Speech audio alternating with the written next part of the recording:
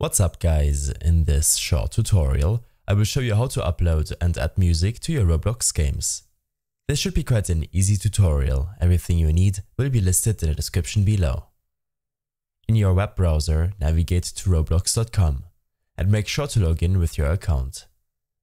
When this is done, navigate to Create. Here, click on Start Creating, and in case you have Roblox Studio installed to your system, then it will open up automatically. And if not, then it will download Roblox Studio to your system. After opening up the game, navigate to My Games. Right-click Audio and select Add Assets. This will allow you to choose an MP3 file from your PC. This file has to be lower than 19.5 MB in storage and no longer than 7 minutes. After adding the file, make sure to give the audio a name and then you can estimate the price, which it will cost to save it to Roblox. Usually the prices for short audio files is 20 Robux, and longer ones between 2 and 7 minutes will cost you 350 Robux.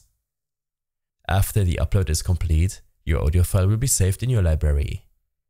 I hope this helped you out. Leave a comment if you have any questions and see you in the next one.